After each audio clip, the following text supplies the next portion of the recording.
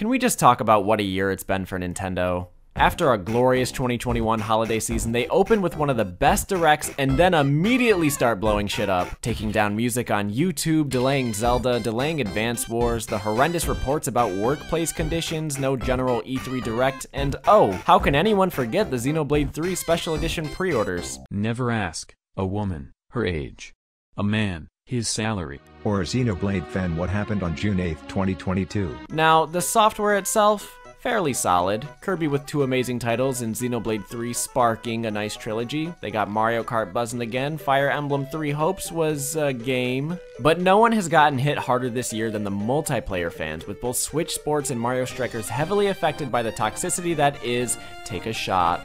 Free updates. Mario Strikers is actually a pretty fun game that gets old quick at $60, miles behind the titles that preceded it. It just needed some more characters or stages or just something to spice up the base ingredients. Whereas Switch Sports has most of its content, that game just sucks. And now Splatoon 3, the grandfather of free updates. We were all worried. But they've been doing this since 2015 on the Wii U. In fact, it would be fair to say Splatoon as a series has never not known free updates, so they must be doing something. But I just realized we've had the entire Splatoon series happen since we last got a new Donkey Kong.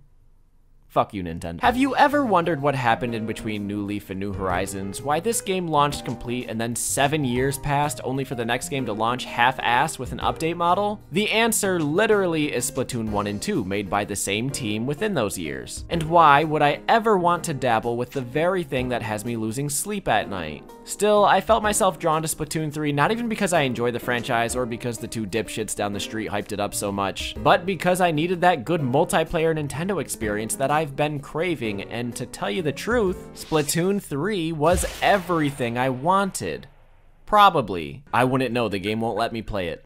Alright, so shooters. I don't play them often. This year I've only played 2, Halo Infinite and the final boss of Kirby 64. Meanwhile, Splatoon I've only played a little bit of the first game, which I rented on Gamefly. As a concept, it always felt to me like a Mario Party minigame that went on 3 minutes longer than it was supposed to, the lack of team strategy replaced with the chaotic mind of 7-year-olds. And in Splatoon 3, nothing has changed. But wait, those 7-year-olds are now 14, twice their age, and oh no. So I don't know what kind of godlike confidence I had going into this, especially when I didn't play the beta or, you know, the past 2 games. I was getting my ass mollywopped. That said, Splatoon 3 isn't exactly the most welcoming game to new players. Most people are veterans coming off the experience from 1 or 2 and have learned the expert ability that is motion controls. They're familiar with the same weapons, the same maps, the overall concept, in addition to also receiving bonuses from Splatoon 2 save data. So people hopping into Splatoon 3 have more disadvantages than most, but a lot of us are here because those other people, so I called them up. And after a few rounds with my friends, I can easily say, 1, the motion control people are full of shit. If it does not feel right, do not force it, especially if you're a handheld king or queen. And 2, wait a minute, what? No, is the strat really as easy as just avoiding conflict, hanging back, and covering the map in paint? No, it can't be that simple. Yes. Yes, it is. Whew, okay, I think we did it. I think we did it. Did we do it? Did it work? Did we do it? Hello? Is that, whoa. Did we do anything at all? Was it all for nothing? Are we... Oh.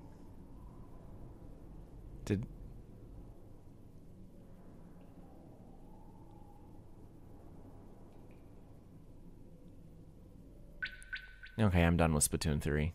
Splatoon 3 is a silly game, but what makes it fun is the friends you have alongside, to the point where I'm actually not sure I'd still be enjoying this game without them. The single player mode, it's a lot deeper than Splatoon 1, and I didn't play Splatoon 2 or its expansion, so I can't comment on that, but it's still honestly kind of dry and feels like if they took Smash and made a whole campaign out of like the target practice. The bosses are fun though. Running solo and multiplayer, also a bad idea, at least if your goal is to win. On the other side, you have Salmon Run, and this is the splatty daddy of game modes. It's your average Horde Zombie Defense Club mode, but with randomized weapons, and you can make it extremely difficult. But with the right squad of people, it's cheese in a can. Unless you all spawn with snipers, then you just, there's other modes, ranked, anarchy nonsense, Tetris card game.